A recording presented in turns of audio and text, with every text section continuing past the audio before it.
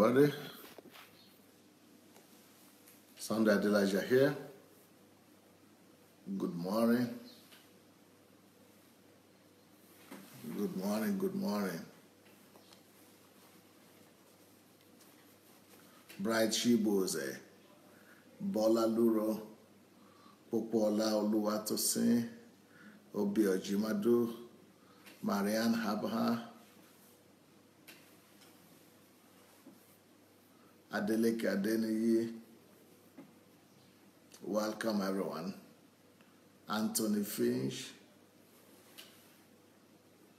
Ade Tobinson, Adeola Disu, Mary Oben, Femiola Phillips, Shankar, Mofelola Olagbegi Araromi, Cyril Isaac Eluma, Daniel Atsenga, Joseph Kwana, Willie Fraser, Anne-Marie, Arogunda Femi, Nkiro Jimadu, Stella Nuhu,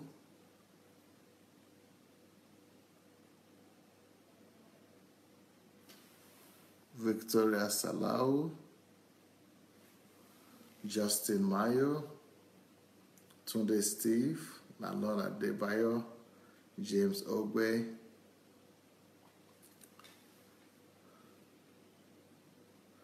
okay guys, here we are. Pastor Cole, hi, good morning. No, that's not Pastor Cole, that's Ong An Lehun from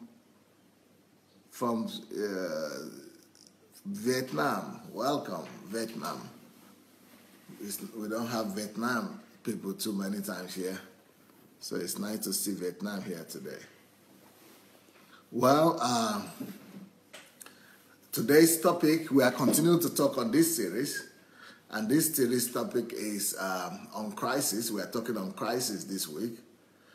And so what's today's topic? Today's topic is, why does God allow adversities, troubles, and crises in our lives? Why does God allow adversities, troubles, and crises in our lives? But before we do that, I would like you to go and copy to share the link. Share this link to because that's the only way you could get a copy. For you to get a copy of this message, you've got to share the link. For you to get a copy of this message, you've got to share the link. So I want to encourage you right now to go share the link to this message. Go, if you look under your video, you will see a video share, a video sign that says share. So I want to encourage you, go share that link. Once you share the link, then we'll be ready to go. Please go share the link to this program because you want to have a copy of it. Once you share the link, you'll get a copy of it. You'll get a copy of it. By the way, you see the link to my book there. My book, I have it now. It's arrived in my hand as well. Only God Can Save Nigeria. Like I said, it's not only for Nigeria, and it's not just about Nigeria, but it's about any country. You could put your own country there. Only God can save, whatever country you're coming from. And, the book will really open your eyes to know what you can do to help bring about salvation of your country. This is the book here. So if you don't have your copy, go to Amazon.com or Okada Books, and you'll be able to get your own copy there. Only God Can Save Nigeria. This book will transform and revolutionize your life. People have been saying it's the greatest book they've ever read, those ones who have read it already. So, okay, here we go. What a topic, huh? What a topic we have today. Why does God allow adversities, troubles, and crises in our lives? Why does God allow adversities, troubles, and crises in our lives? Okay, here we go. First of all, we have to admit that crises, adversities, and challenges are a norm in the world we live in. There is just no way to live in this world without having some amount of challenges or crises or troubles. That's just the way our world is modeled. And if anybody tells you otherwise, they are lying to you. If anybody tells you that there is a way you can live this life here without challenges and without troubles, it's a lie. It's a lie. So, actually, even the Bible says that we must through a lot of struggles and fight, inherit the kingdom of God. Even for us to inherit the kingdom of God, we must through a lot of pain, endurance, perseverance, fighting, to inherit the kingdom of God. Even the kingdom of God, we cannot get there. Yeah, the kingdom of God will be trouble-free and tear-free and all that, but while on the way there, we are going to pay our own dues. We are going to pay our own dues, or we are going to, we are going to pay our own price. Price of struggles, price of suffering and challenges, crises, adversities, problems, and every one of us will go through that one way or the other. One way or the other. So why does God allow it? Why does God allow it? Well, first of all, God doesn't have to allow it. The fact that we are living in the flesh, that means that, the flesh does what the flesh does. I'm not going to go into the history and the story of the fall of Adam and Eve, but man has fallen, and as a result of the fall, men do bad things to each other. And more than that, men even do bad things to themselves. And sometimes we don't even know that we are inflicting something bad, evil, negative on ourselves. We will do things unknowingly sometimes, but sometimes we are the cause of our own troubles. Sometimes we are the cause of our own adversities. We are the cause of our own problems. And most of the time, almost all the problems that I and you have is as a result of the people that we have allowed in our lives. One of the greatest sources of problems that brings much more pain than any other thing in our lives are the people that we have decided to trust. So, if you look in the life of most people in the world, you will discover that their suffering is either connected to their husbands, or to their wives, or to their children, or to their parents, or to their relatives, or to somebody that is connected to them. You see, so to blame God for most of our problems is really not right. To blame God for most of our problems is not accurately right. And most of the troubles and the challenges that we encounter in our lives, it doesn't have anything to do with God at all. God is neutral in a lot of these situations. But we are the author of our own troubles. And we are often the ones that are, to blame for most of our pains and most of our, sorrows in life. And then there are other reasons why we're in pain, why we experience adversities and crises and troubles and problems. And that is often because we refuse to grow. Most of the time when we refuse to grow and when we refuse to mature, to grow into maturity, we suffer. And and that is just because life is dynamic and life demands growth. Life demands growth and life demands change, constant change. And so when you don't want to change, the laws of life itself, the laws of life themselves will force you to grow. The laws of life will force you to change. And for you to be forced to change means pain. For you to be forced to change means sorrow, pain, trouble, calamities, crisis. And sometimes those are the only things that could get us to change and to adjust our ways. Another reason why a lot of us run into trouble is because we love ourselves. Egocentrism and love of self is one of the greatest destroyers of man. We mostly destroy ourselves when we are concentrated on ourselves. You see, we think that the more I love myself, the better my life becomes. But in the real sense, life is not about yourself.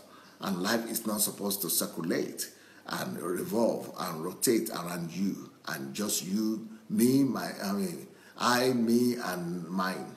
I, me, and mine. It's not supposed to just be about you, and you. Life is supposed to be about love. Loving other people, loving God. Life is supposed to be about service. Serving others, serving God.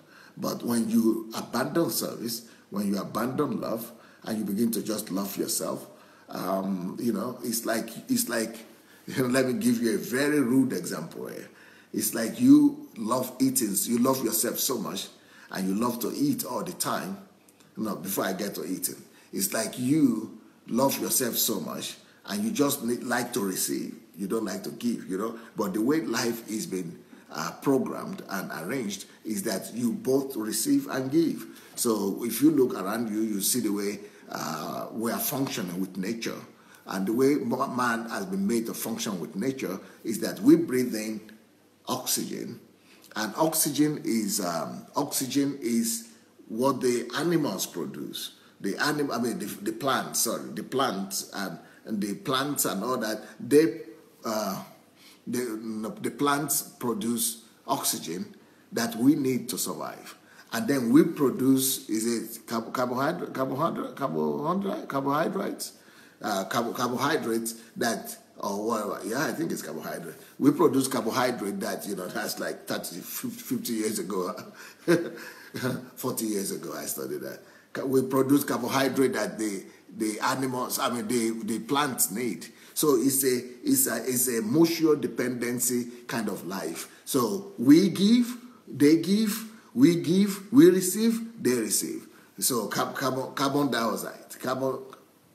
Isn't carbon dioxide? Yeah, carbon dioxide.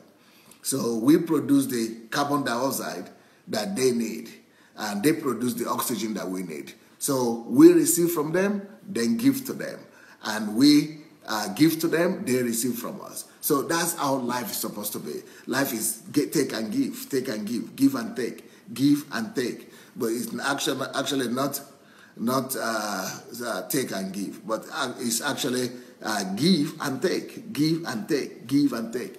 But because of our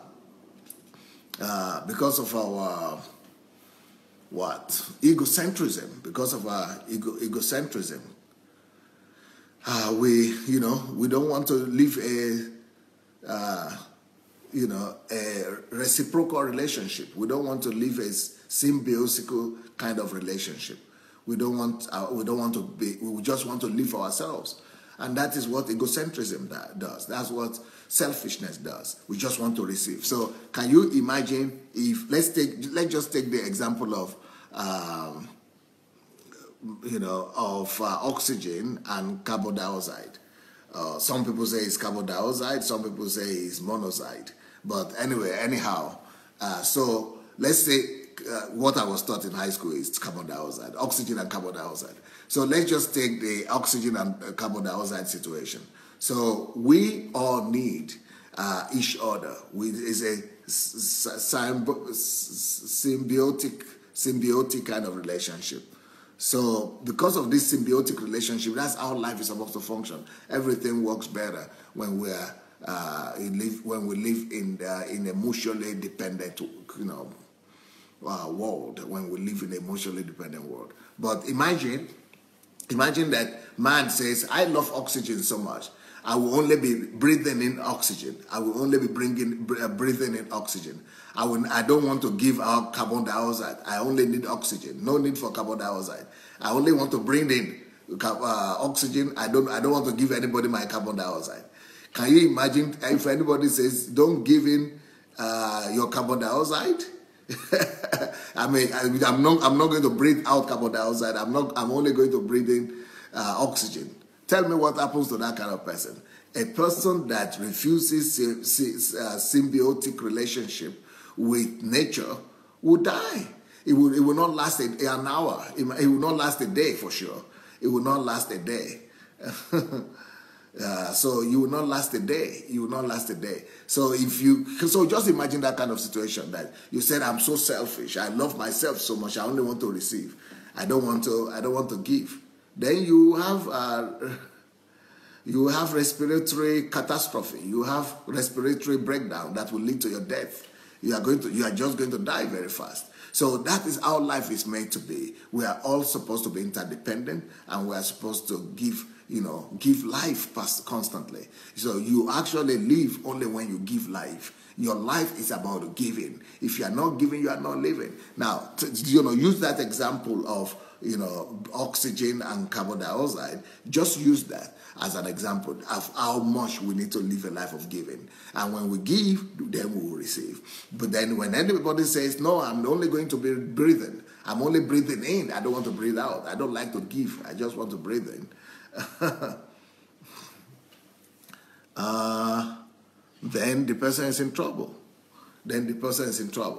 So that's how things are in life. So can you now imagine yourself who, I don't know what you do, but you love to receive more.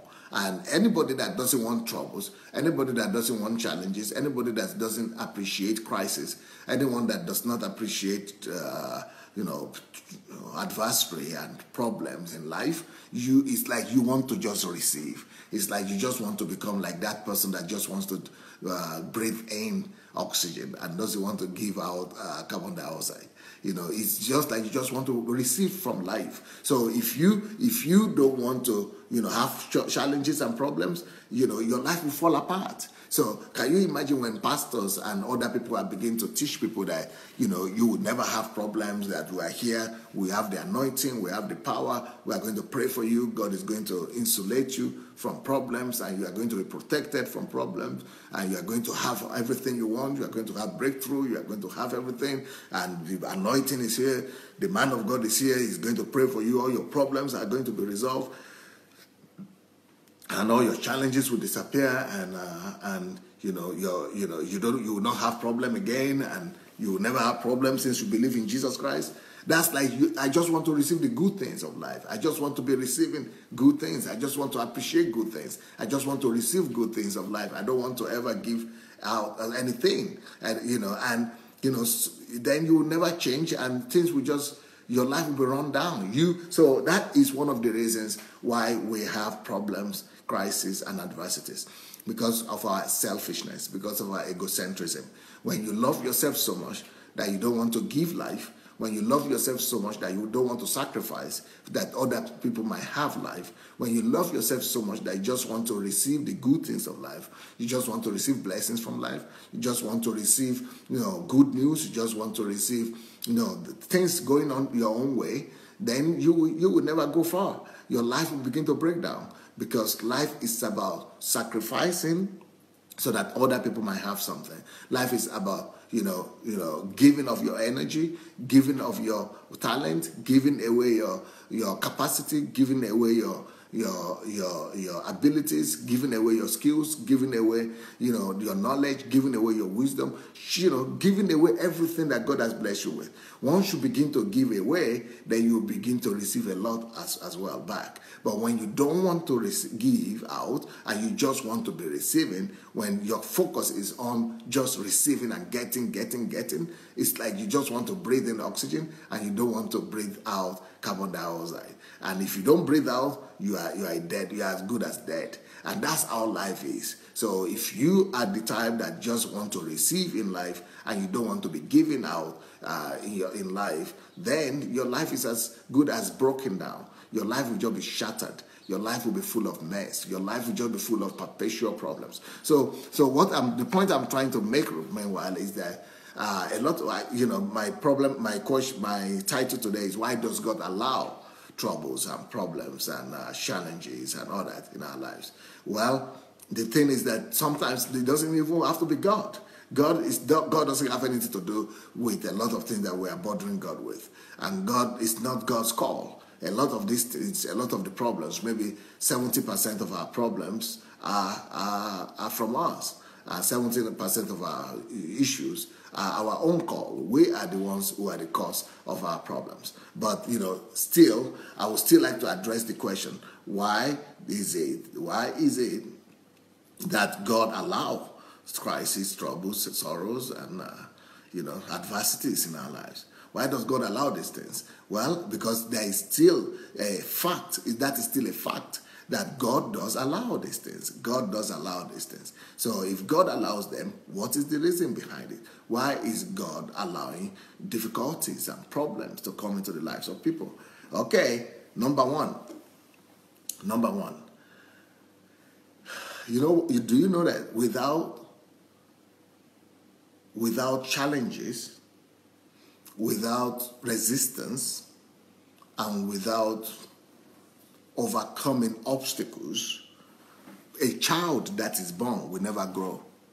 A child could be eaten, but if there are no challenges for that child, if that child doesn't have to reach out to go and get the breast, reach out to crawl, reach out to sit down, reach out to make movement, if a child, a baby that is born, does not do exercise, there are no pressures that are applied to him, if there are no demand for that child to move, to grow, to stretch, to reach out, if there are no opposition, if there are no resistance, if there are no need to, pull and reach out and do that, that child will remain like that. And that child will never walk. And that child will never grow muscles. That child will never... Sorry. Someone is writing here. Miranda Nguwafu. I'm listening to your message, how to bring something from nothing. Pastor, let me confess, I am rising from the valley to the mountaintop, thanks to that message. Yeah, by the way, a lot of you guys who are just joining us, and you have missed a lot of my messages, you know what? I would like to advise you to make it a life policy, if you want, and to make it a personal challenge to go and listen to my old messages. Go and listen to my old messages. Go and listen to my old messages. Those messages will help you greatly. They will help you greatly. By the way, let me ask you a question. I want to ask all of you a question. Did you people notice that we have upgraded the way we set up the messages on YouTube and on the blog? On the blog, have you noticed how we set it up? Is it very helpful? Is it a little bit better now? Did anybody go to the blog these days, to the video blog, to see my video recordings? And did you see the way the messages are set up and arranged on YouTube? Have you noticed that? Did anybody notice? I just want to hear your remark. Maybe you people saw it or you didn't see it. If you have not yet seen it, please go to our SundayAdelajablog.com, SundayAdelajablog.com, and go to the video blog. You will see the way the messages have been rearranged so that it has the list and the names of every message, so that it's much more easier for you to listen to. If you have been there, let me hear your opinion about that. Let me hear what you think. Do you think it's helpful? And the same thing with YouTube. We've been able to do that on YouTube also in the playlist. So if you have gone through that and you see any improvement, that's what some of our team members are doing. And we're trying to make life easier for you. So somebody says, no, sir, put us through. It's called my video blog. My video blog. If you go to my video blog on my blog, SundayAdelajablog.com, video blog, you will see that it's well arranged, and topic by topic, category by category, they are categorized. Yeah, they are in chronological order.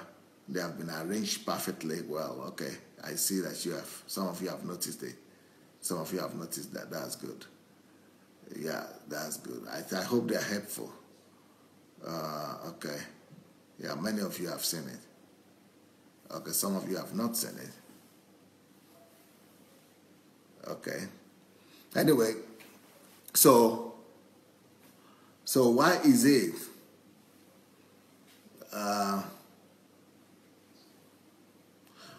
it that God allows troubles and challenges anyway?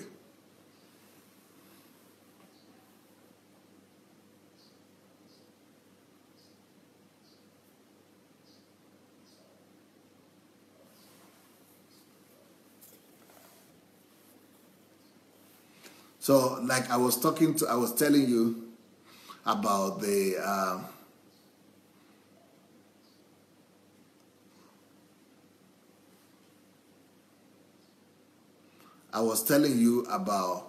a child, about the baby that is just born, newly born baby, that if that baby will not struggle against resistance, movement, pressure, that baby will never really grow, and that baby will never develop, and the muscles will just become will just become useless. They would not be what do you call it?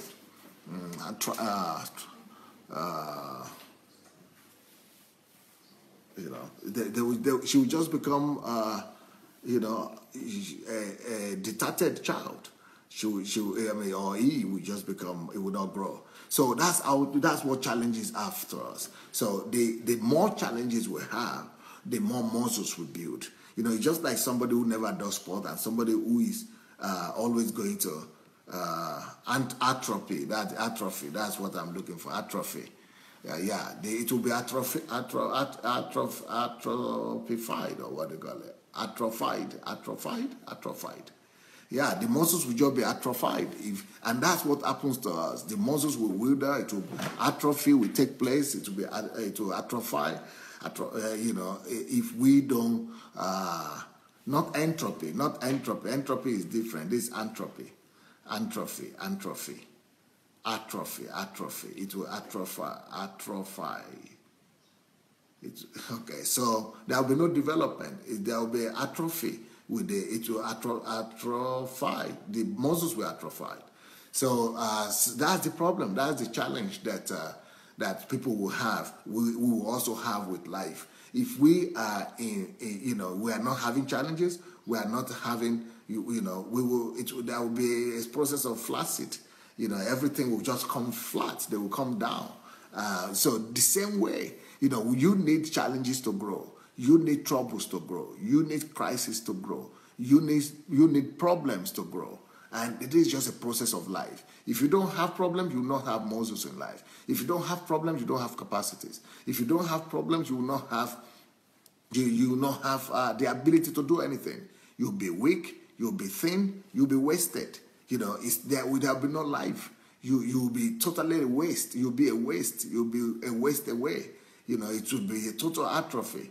And, that is how life is. Some people's life, when you are praying to God that God should insulate you against problems and from problems, and He should deliver you and remove you from challenges, that's what you are asking for. You are asking for atrophy. You are asking for atrophy. You are asking for a weak life. You are asking for a dead life. You are actually asking for a life of weakness, a life of wastage, a life that is thin, emaciated, and totally lost. It's a lost life. So it's not a great thing to ask for a life without problems. It's not a great thing to ask for a life without challenges. Rather, challenges come to make you human. Challenges come to make you, who you are supposed to become. And this is not just spiritual atrophy, like Fumi is saying. It's not just spiritual atrophy. It's atrophy in every sense of the word. There are people who are supposed to be grown-ups, but they are not capable of doing anything. So you are grown up, you are 30 years old or 40 years old or 50 years old, but you can't do anything. You can't do anything. And what does that mean? That means that you are experiencing atrophy in your life because you don't know, you're not being groomed. You are not matured because you have not been exposed to problems. You have not been exposed to challenges. So challenges are things that make us who we are. Challenges are things that develop us into the kind of person that we are. They bring us to a place of maturity. So don't you ever believe anybody coming to tell you those stories that you don't ever need problems. God will protect you from problems. God will not protect you from problems, I'm sorry. Or that God will deliver you from problems. God will not deliver you from problems. I'm sorry. I'm sorry. As bad as that might sound, but I'm sorry. It's just like this, my book, Only God Can Save Nigeria. Are you kidding me? Are you kidding me? Are you kidding me? You want God to come on down and save Nigeria? What are you doing? What are you supposed to be doing if only God can save Nigeria? What are you there for? Are you kidding me? God doesn't have anything to do. People don't understand God. People don't understand God. People don't understand God. God has already given you everything that you need to be able to deliver your country and build your country. You know, it is not God that saved that built America. It is people who built America. It's not God that built China. It is people who built China. It's not God that built Japan. It is people who built Japan. It's not God that built Dubai. It's people who built Dubai.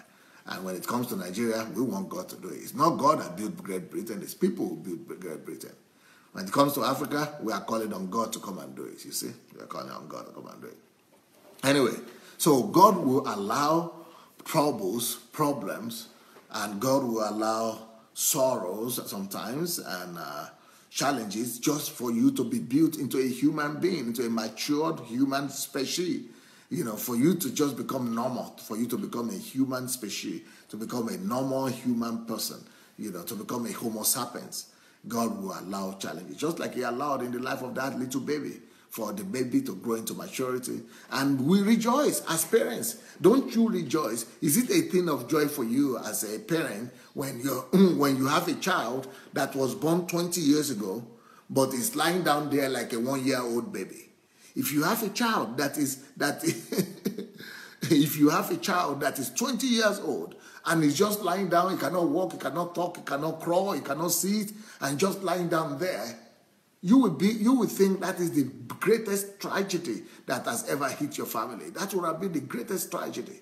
But why? So you would rather prefer all kind of challenges. You will actually be taking him to do some physiotherapy, to put pressure on him, to make him walk, to make him move, to make him do things. You yourself will be paying for people to get him through challenges, through resistance, through exercise and all that. Why? Because, you know, that's the only way that we humans gain energy. That is the only way that we gain maturity. That's the only way that we gain the muscles to live. And we gain the power, the energy to function. So your trials and your troubles are actually the way and the means through which you gain energy and power to function. You remember what God told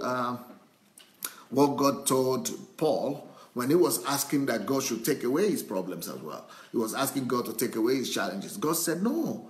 In your weakness, I am strong. You are made strong in your weakness. That, you know, you should not pray that weakness should go. But you should actually endure in it, because that is your strength.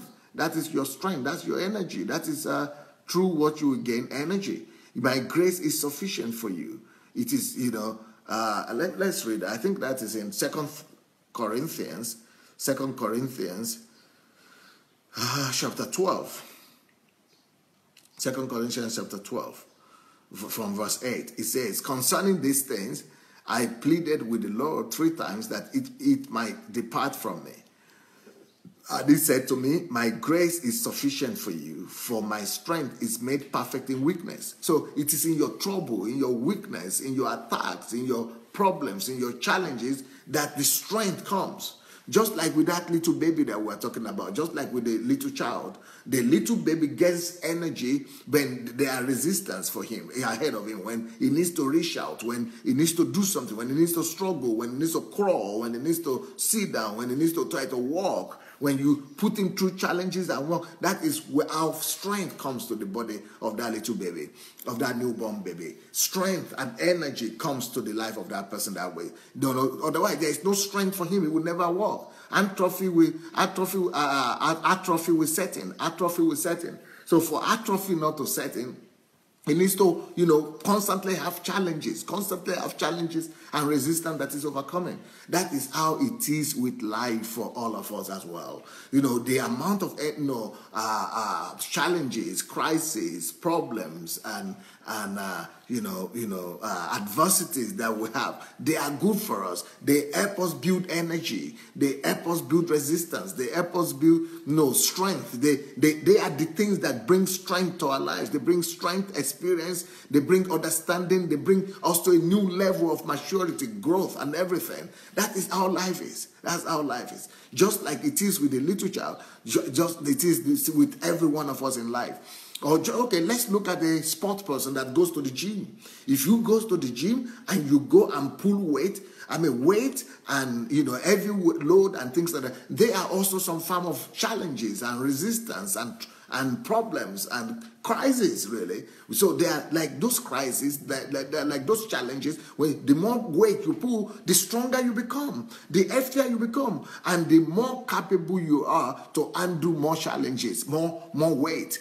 So someone who has been going to the gym for the past 20 years of his life and who can carry 200 kilogram or 300 kilogram, for him, it will not be a challenge to carry a 50 kilogram bag or a load or 100 kilogram challenge, because he's been used to it. But for me, it will be a problem. It will be a problem. But why? Because I've not been doing that all my life. So the same thing with life. The more challenges you have, the more problems and troubles and challenges and crises that you learn to overcome, it brings more strength to your life. That is what makes you, just like the guy who goes to the gym has more strength than the other guys who don't. That is how life is. So when you face more challenges, you have more strength, you have more experience, you have more wisdom, you have more knowledge. It's just like, have you noticed that people who are sportsmen, they are normally more disciplined and more focused and more, focus-oriented and more goal-oriented than most other people in their countries. They have more results. They are more celebrated. Why? Because they have lived a life of discipline most of the time. So that life of discipline has helped them to become better than the average citizen of their country. Or just look at people in the military. If you look in most countries, people in the military, they are normally much more, they are regarded as people who have more strength. They are regarded as people who have more discipline. Who are more focused, who are more energy than other people. They look healthy. They look, more in the average, more than other people. Why? Because they have been through training most of the time. Most of their life is about training, unlike regular people. So that is how life is. So challenges, they are the ones who make you into who you are. They are the ones who provide you the energy to live life. Challenges are the things that provide you with the fuel, with the energy that you need. So that is one thing. That is one lesson that God was trying to teach Paul. God was trying to teach Paul that lesson. So because Paul was just like any one of us, he was asking God to remove his problems. He was asking God to remove his challenges. And God said, no, I'm not going to do that. I'm not going to remove your problems. I'm not going to remove your challenges. He said, because if I remove those challenges, then I remove my strength from you. If I remove those problems, then my strength will not be there for you. But when you are combating with those problems, when you are combating with those challenges, while you are fighting those challenges and those troubles, I will be supplied. That is how you get an entrance, an inroad to my strength. That is how you gain my strength coming to your life. Just like when you gain strength, and energy when you pump up and you do gym, that is how, you go to the gym, that is how energy comes to you. That is how life is as well. The more challenges that you are battling with, that you are overcoming, the more powerful you become, the more experienced you become, the more wiser you become, the more strength comes to your life. And that's what God says here. My grace is sufficient for you, for my strength is made perfect in weakness. So you must have some challenges, some weaknesses, some attacks. When you are going through that, that is how my strength, the strength of God, comes to be perfected in your life. So I said, when Paul is a quick learner. When Paul got to know that, He said, wow, okay, I would rather boast in my weaknesses now. Okay, no. Let me now begin to boast in my weaknesses, in my attacks, in my troubles, in my adversaries, in my problems. I would rather begin to use them. I would rather ask for more problems right now. I would rather ask for more problems, more sorrows, more adversities. Why? Because I want to get more energy. I want to get more power from God. I want to get more strength from God. So he said, therefore, he says, most I would rather boast in my infirmities now, that the power of Christ may rest in me. So he got the deal. He got the lesson. He said he knows that the key for more power of God to come is for him to get to go through more to go through more challenges, for him to face and confront more problems, more attacks, more weaknesses, and more reproach. And he says, therefore, I take pleasure in infirmities. So he started taking pleasure in infirmities that he was trying to run away from. Now he started embracing those infirmities. Then in reproaches are what other people do against you. And he started taking more pleasure. He started taking pleasure in his reproaches. Before he hated the reproaches, before he hated the attacks, before he hated the challenges, the sorrow, the problems. But now he said, I'm going to be rejoicing in these reproaches now, because I know when people attack me, when you're undergoing my problem and challenge, the grace of God comes, the strength of God comes.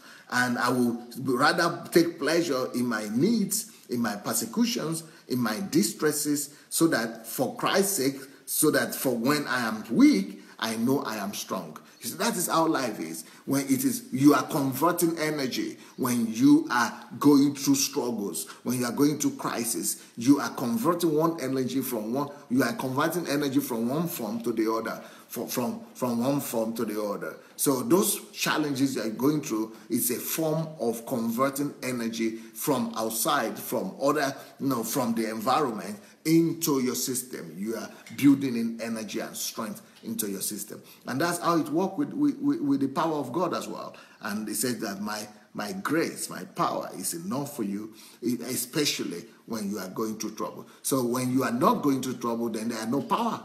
No being converted. There are no energy being converted into you. There are no energy being converted into you. So, all right.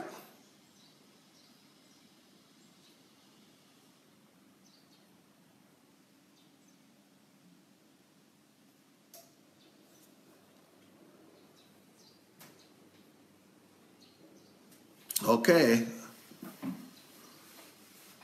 Let's continue.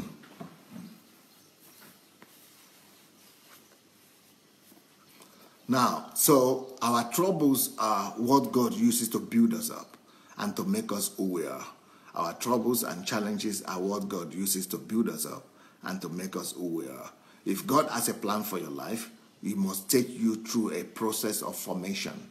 He must take you through a process of formation. You've got to be formed. You've got to be developed into that particular individual that you are supposed to be. You see, God has a plan for each and every one of us. And there is no way we are going to become that person that God wants us to become without going through our own processes. Each and every person must go through his own challenge. He must go through his own troubles, his own crisis, so that he will be molded. So through challenges and through adversities and crises and problems, we are molded into who we are meant to become. We are molded into who we are supposed to become. So if you are supposed to become if you are supposed to become a Joseph, you have to go through a love relationship from your father that becomes a hate relationship from your siblings. If you are a Joseph, you have to be hated by your brothers. If you are a Joseph, you have to be betrayed by your brothers. If you are going to be a Joseph, wait for betrayal. If you are going to become a Joseph, wait for hatred from the closest of people to you. If you are going to become a Joseph, wait for some kind of bondage. That you are going to be sold out into bondage. If you are going to become a Joseph, there is no way you become that Joseph without some kind of incarceration, without some kind of prison experience. So if you are going to become a Joseph, wait for your own prison experience. If you are going to become a Joseph, wait for lies and fabrications and false accusations against you. You are not going to become a Joseph without those processes. If you are going to become a Joseph, so what I'm saying is that whatever the target is, whatever the goal is of who you are supposed to become, there will be corresponding challenges that are geared towards you, that are directed towards you because of the destiny that is waiting for you. If not because of the destiny that you have waiting for you, then you might not need to pass through some challenges. But if you have a particular challenge, destiny waiting ahead for you, then, that's just the way. And when God gives us, the illustration of the men of God in the Bible, like Joseph and others, that is telling us that if I want to say, all of us want to become a Joseph. Oh, I will become a Joseph in the name of Jesus. Oh, I'm the Joseph of my generation. Well, if you are going to be a Joseph, what are the paths you have passed through? What are the challenges you have overcome? What are the troubles you have you have been taken through? That is your preparation stage. That is your molding stage. That is how God molds you. That is how God packages you. So for you to really become who you are supposed to become, there are processes that you cannot jump over. You will not be able to jump over some of the processes that you must go through. So if you are going to become a Joseph, like I said, get ready for a prison experience. Get ready for some incarceration experiences. Get ready for betrayal.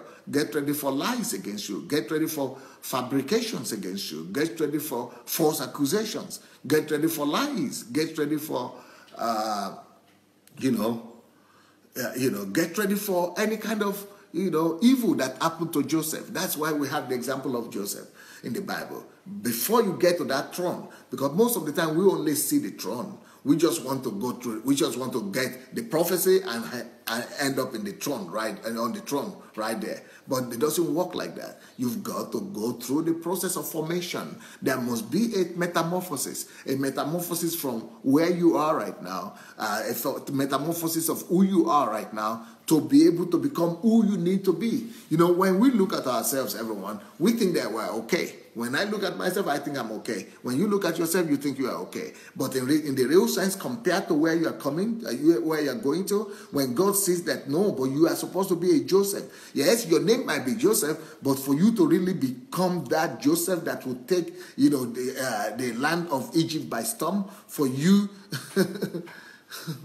For you to be able to become a Joseph that will be able to interpret the dreams, for you to become the Joseph that will be able to, take the throne, and in Egypt, in a foreign land, you must have gone through the same process that the original Joseph went through. You must have gone through the same betrayal. You must have gone through the same pain. You must have survived the same pain. So that metamorphosis must have taken place in you, just like with with Joseph. So, you think you are okay, but you are not. It is the process that will make you and will mold you and will form you into the new person that is capable of fulfilling the mission and the assignment that God has for you. So stop hating people for despising you, for being responsible for your problems, for putting you down, and for doing all kind of evil to you. They are only preparing you. They are only getting you ready for your throne. They are only getting you ready for your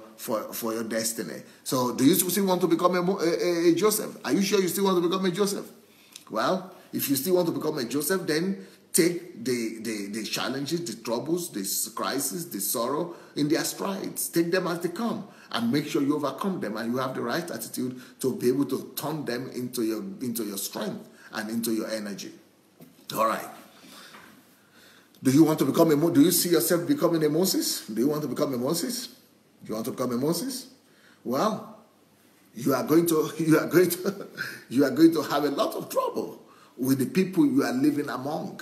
You are going to become like among your people, but you are going to become the strange one out. You are going to become the strange one out. Have you been experiencing that kind of lack of understanding, that people don't understand you? Your friends don't understand you? People around you don't understand you? Well, Moses had to go through all that. And more than that, he had to go through the social polarization when the society is totally divided and he is caught in the middle of the division of the society. So maybe you are actually in that kind of situation when you are caught in the middle of the people you want to what happened to Moses. He wanted to help the children of Israel, and those same children of Israel that he wanted to help are the ones who went to report him that he killed an Egyptian. And and they they betrayed him, they sold him out, and he became a fugitive. So have you become a fugitive yet? Have you become a fugitive yet?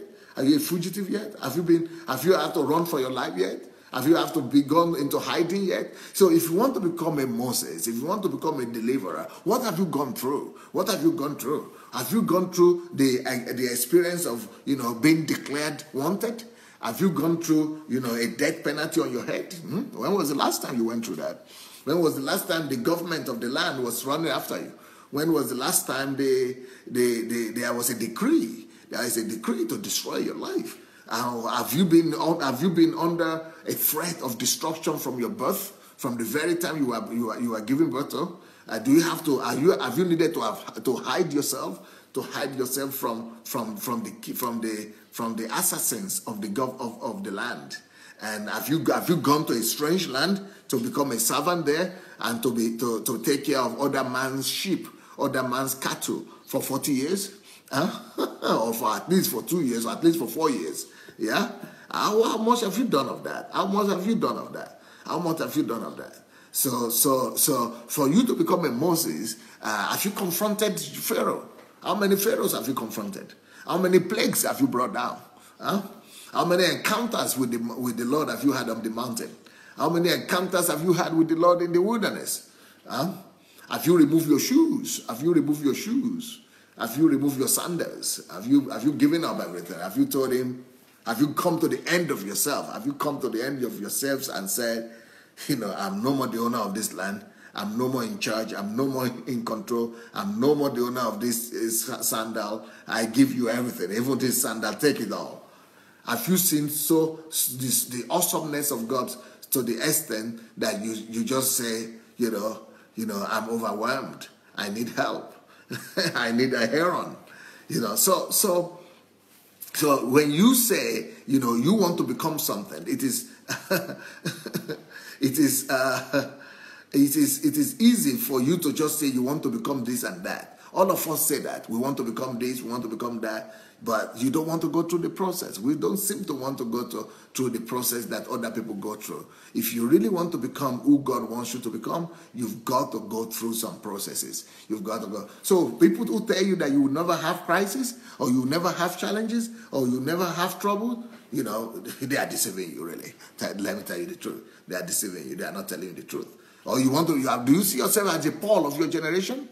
Are you the Paul of this generation? Are you the Paul of this age? How many times have you been thrown from the hill? How many times have you felt that you have a free fall? How many times have you been put in prison like Paul? How many times have you been whipped and beaten? How many times? How many times have that happened to you? How many times have the brethren rejected you and run away from you and humiliated you? How many times? How many times? How many of that have you gone through? How many rejections have you been through? So if you want to become a Paul, do you know what made Paul famous are his letters? What made Paul famous are his letters, his epistles. Well, you tell me where he wrote those epistles.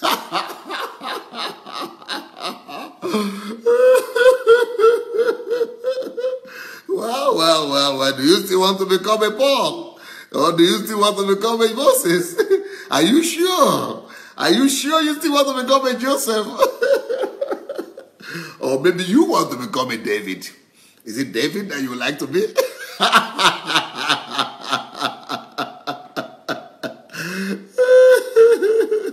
Is it David that you want to become? Is it David that you want to become? Okay, let me tell you about David. Let me tell you about David now. Let me tell you about David. Let me tell you about David. David was in the house of his father. And he was left to do all the dirty jobs, you see. He was left to do all the dirty jobs. You know, nobody will go to clean, take care of the sheep. Nobody will go to the field. Nobody would like to go and do anything. He has to go and do everything for them. And then when it's time for glory, you are avoided, and they pass by him. Have they been passing by you? How many times have you been neglected when it's time for reward, when it's time for profit, when it's time for being honored? And then that's when they forget about you. And when it's time to be presented before the prophet and before the servant of the Lord, that is when they forget that you are even one of the family members. Okay, have you gone through that a lot? Have you gone through that a lot? Well, I've blessed. What about you being alone in the field with your bears, the bears of this world? How many of them have you encountered? Oh, have you been in touch with some lions of late? What lion have you been in touch with of late? What lion have you been in touch with of late? How did the fight end? You know, there are some. It doesn't have to be physical lion and bear, but you know, some situations are worse than physical bear or physical lion. All right. So, have you been in such situations when you confront situations that just look as if you are fighting barehanded, you know, with bears and lions of this world? And have you confronted any Goliath yet? Have you met any Goliath of late? Maybe what you are calling Goliath is even just a bear. So have you? And maybe you want to become the Samson of your age. Well, you know, you go through what Samson went through first. Or maybe you like to become famous and rich like Job. You want to become the Job of your generation?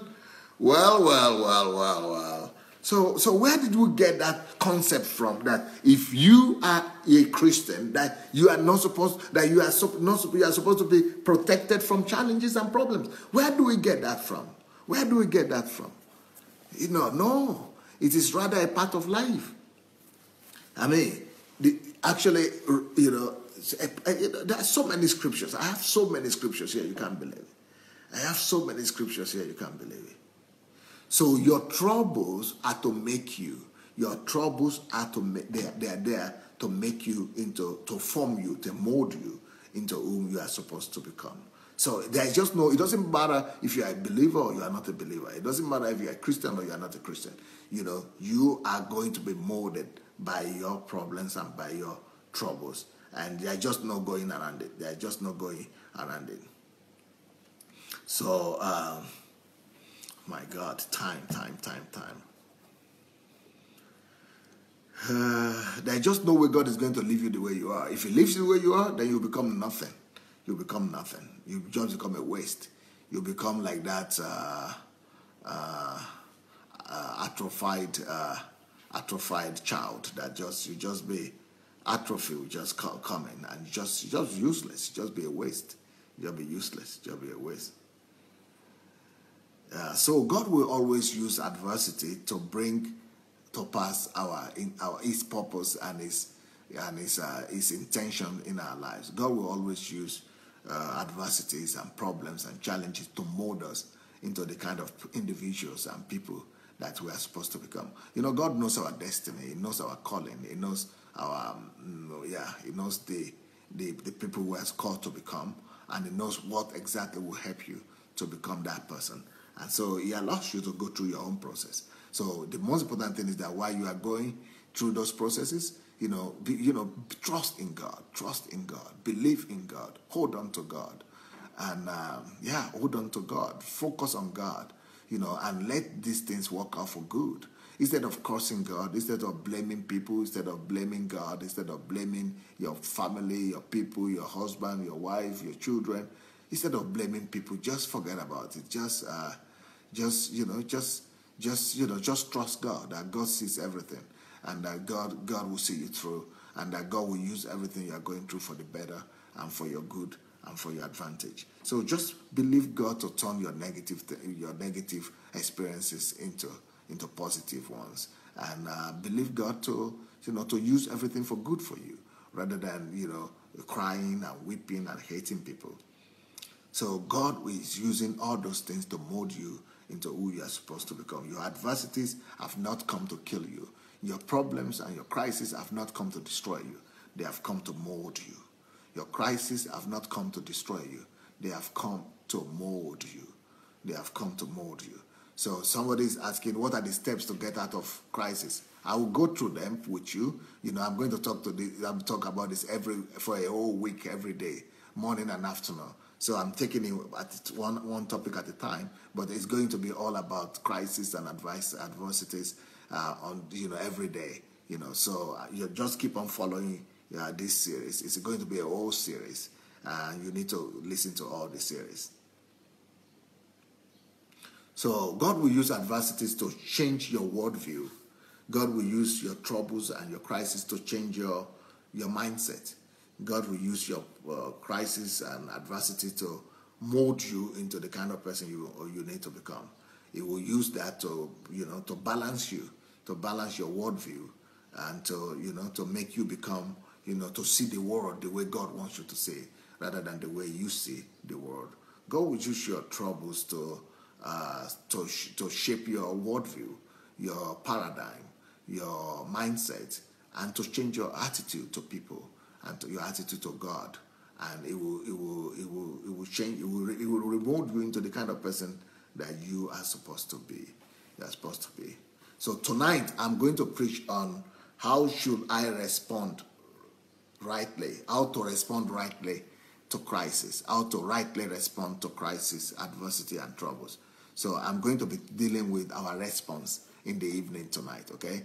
So how to rightly respond rightly to crisis, tribulations, and troubles.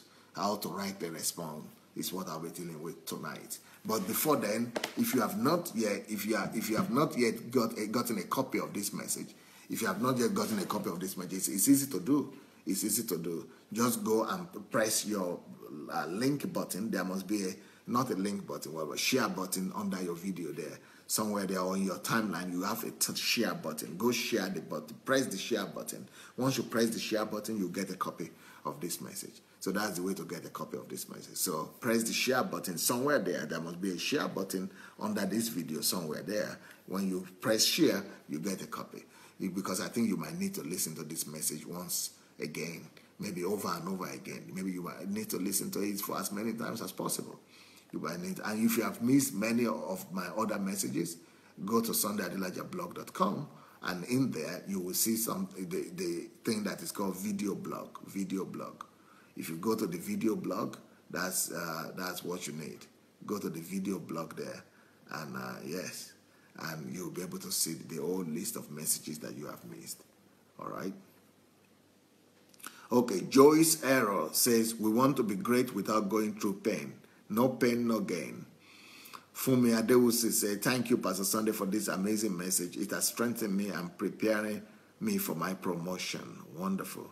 Jeff Seeger said, I used to be in gang. Then I realized I can't stay in that gangster paradise. I might end up dead in jail for life or overdose from drugs. Wow. Marianne says, I have regained so much strength out of this teaching. Thank God. Glory says, yes, no pain, no gain. Daniel said, this teaching has turned me into a solid rock because I know I am unique, special, and peculiar. I'm a masterpiece.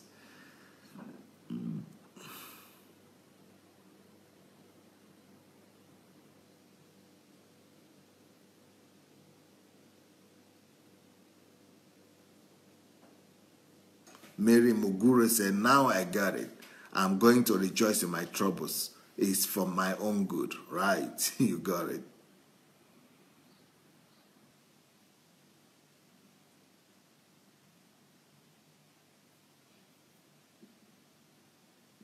Thompson Abigail says, Pastor, it's like you are seeing through me. Holy Spirit is surely seeing through you, I tell you that. Rochelle White says, wow, it's all true in the Bible. Yes. Oluwa Yebisi Johnson said, David is the only one mentioned in the Bible as a man after God's own heart. This is because David will always go back to God for mercy. Wow. Afolabi Victor said, Joseph spent 10 years, right, in prison. He was captured at the age of 17 and spent 3 years in Potiphar's house.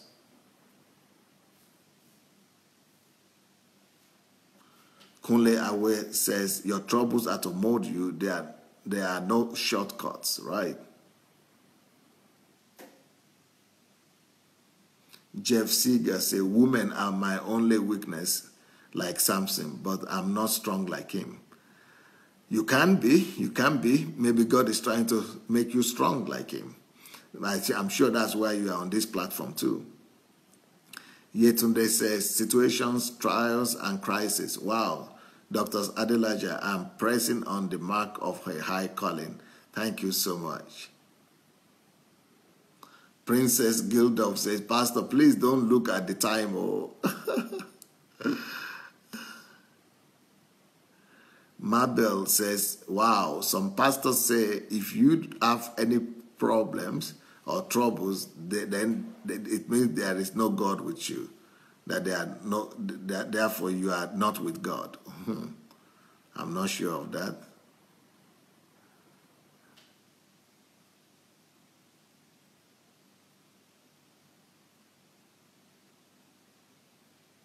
Gladys says, my supernatural pastor. This is a great revelation, sir. Thank you. Victoria also is saying, please don't look at the time, sir. Davida Yemi said, in fact, everyone who wants to live a godly life will be persecuted. 2 Timothy 3:12, right? Fumi says, Pastor Sunday, I love you like Kilo Day. Kilo Day. That means, what does that mean, ma? Will you explain that to me? I love you like what? I know you love me, but Kilo Day means like what? What does that mean? Samuel Sami said, don't think God will leave you just the way you are. If he does, then you will come to waste. You become nothing. That's so true. Bimbo Roberts, well, I will now check out all of your messages. I think they will definitely mold me for good. Pastor, you do say the truth. Thank you.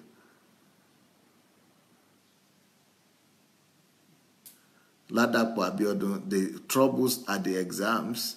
If we solve the problem and pass, we get promoted. Yeah. Glory said, if you want to be great in life, you have to pass many lessons of life in order to be strong for future ahead. Only by the grace of God. Samuel says, just trust God while you are going through those processes. Yetunde says, some people only run to God when they have troubles, while some run away completely to little gods. Kunle says, God will always use our adversity to bring us to the throne. Don't engage in game blaming. Trust God to turn your negative to positive, right? Daniel says, some of us allow our friends and society to tell us who we are. I know by redemption that what kill others will not kill me. Joseph says, Joyce, error. Joyce, there is no way God will leave you the way you are. If he does, you will become nothing. Mary says, no story, no training, no glory. Right. Ralph and Geraldine Rodriguez mold us, our character.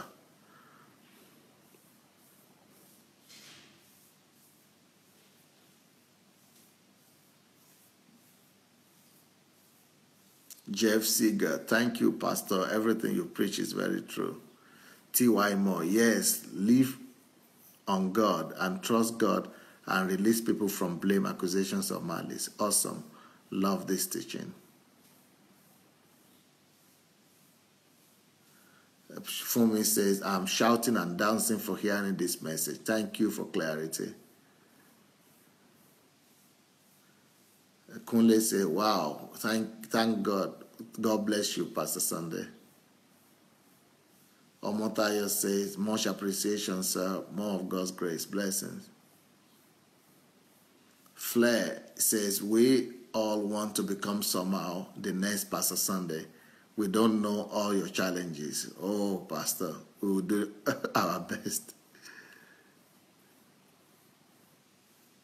Noel says, want to be TY more. Okay, that's probably not me. Tiger says, this is just mind-blowing. Afolabi says, no God, no glory.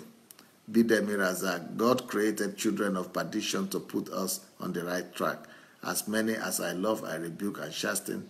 Be zealous, therefore. Daniel Oshoma said, the Lord are those who know their God will be strong and do exploits.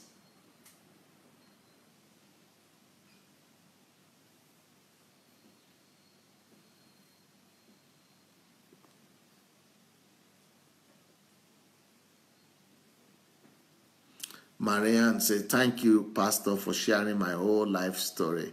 I'm so strengthened and encouraged to stand more. Bosse says, from God's perspective, our troubles and challenges are divine opportunities. Gladys says, shared always, sir. We need this message in our life. So if you have not shared it, please go ahead and share, like Gladys. Grace Olajumoke said, let your challenges bring something good out of you. Yetunde says, our life is a daily continuous molding process. Therefore, trials and tribulations are what makes us better. They are our upgrades. Princess says, Pastor, well spoken, my one and only greatest, awesome, best, amazing, honest teacher. Kisses. Thank you. Danielle says, at redemption, we are greater than all the Old Testament saints. So the challenges will not kill us, but it's a platform for God to manifest. Fumilayo Agape, thank you, sir. You are never a boring preacher, teacher to listen to. May God continue to sustain you in Jesus' name. T.Y., I really love and appreciate this meditation. Like always, you bring us fresh manna every day. Love your heart. Fumi says, Adewuse, I will listen to it 1,000,000,000 times and share it 1,000,000,000 times as well. Thank you. But, it's going to be every day. I'm going to come back with another one tonight, then tomorrow, every day for the next 1 week. Paul Oriade says, awesome website. I have seen it, even the YouTube. That is SundayAdelajablog.com. Thank you so much. Fumi Jeboda said, powerful message. Thanks, sir, for getting us ready for the big transformation God has in store for us. Olayinka Olusheyi said, in every adversity, there are more than one seed of benefit. Thank you, sir. Christina Lampe, now I understand, and it is clear to me. Anastasia says, I have much, much better understanding now regarding adversity, challenges, trouble, and problems. Obina, but even if you should suffer for righteousness' sake, you are blessed, and do not be afraid of their threats, nor be troubled. Daniel says, Pastor Sunday is a new generation seer. Seer, okay. Lolo Amaka, I'm so blessed and encouraged by this great message. Yetunde, this message needs to be watched over and over again by all. Please share and inbox every living soul. Christina, Pastor, you have explained it in a way that even a child will understand it. Thank you, Pastor. Lado says, I regained the key to my victory right now. Isaac Odejimi, this is the original prosperity message, though I joined late, but greatly blessed by it. Pearl David, Pastor, thank you, sir. You are a blessing to me. You keep me company in my night shifts. Kiru said, this is strong deliverance, deliverance sessions. Dorothy Tyler, Pastor, people always ask me if God do exist, why all the sorrow and sickness? I was always speechless, Pastor, but now I know what to say. Prudence, thanks, Pastor, is understood. You are simply the best. Bless you abundantly, my mentor. I'm blessed. I'm increased.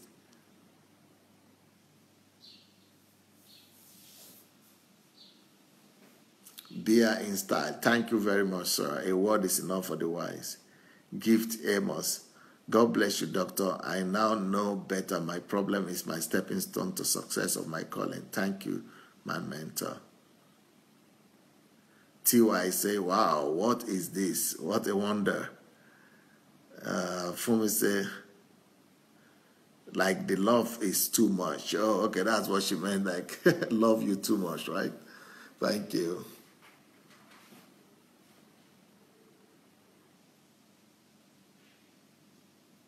Okay. Adiokwa Oluwadamilare say, God bless you, man of God. This has changed. This has challenged me. Davida, there are troubles that come upon the good because they are doing good and going against popular opinion and culture. Yetunde, if you would like to join me to advertise Dr. Sunday Adelaja live broadcast on your timeline, please inbox me immediately. That's good. Oluwayemisi Johnson, Joseph was persecuted, but even while going through this persecution, he still feared God and said, why would I sin against God?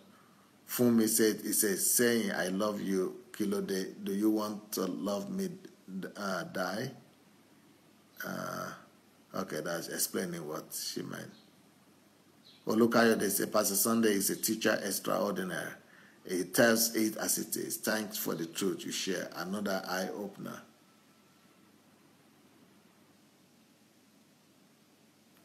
Noel says, my trouble, I am who I am as a result of my trouble. This message has simplified that.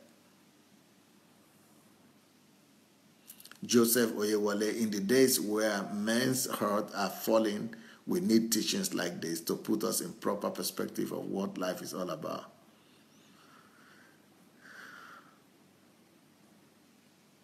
Bolujide, to be great, we must be greatly tried and molded in the furnace of adversity. Wow. Oluwatobi Shosonya, faithful is he that has called you. He will surely do what he says he will do. Thank you, Pastor. Glory say, God bless you mightily, Pastor, for feeding my spirit. Flair carrying big challenges, big destiny. Lord, don't put them away from me. I want to grow fast, very fast. The message leads and helps me to do that. David, Paul said, if you are going to suffer, let it be for good, something good. Don't let your suffering come out of evil. This is self-affliction then. Mary says, there are gains in pain. No pains, no story, no gain, no glory. Pastor Kemi Onadipe, you are doing a great job, sir. Your platform has motivated me to start reaching out in the area of marriage for 30 minutes once a week. Brilliant, brilliant. Robert, to help us reinforce our belief in him. You help us reinforce our belief in God. Sister, we always look at the glory but forget the price to pay. Patricia, challenges bring us closer to God. Pat Agmos, thanks again for another wow message. Bless you, sir.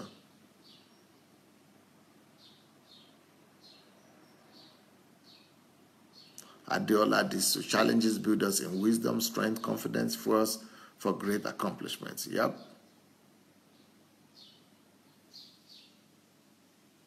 Tiger Diepre, my brethren, count it all joy when you fall into diverse situations. Yep.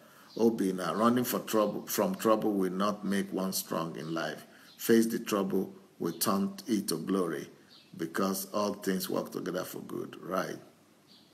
Adiola Eson, great and powerful message, well delivered. Thanks, Pastor Dr. Adelaja. You are awesome. No one but you. Sandra, this message has blessed me tremendously. Thank you, great teacher. Pero David, Pastor, no, please don't stop this week. The world and us believers need more of this. Okay?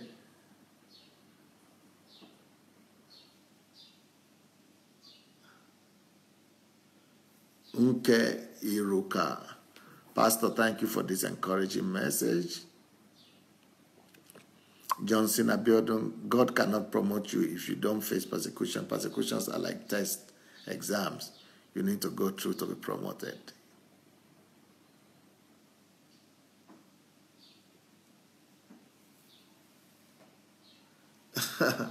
Princess said, I just reminded Pastor that the time is only 8:45 plus 00. Pastor, please don't stop yet, oh, please. Thank you so much. We'll see you tonight, everyone. God bless. Bye.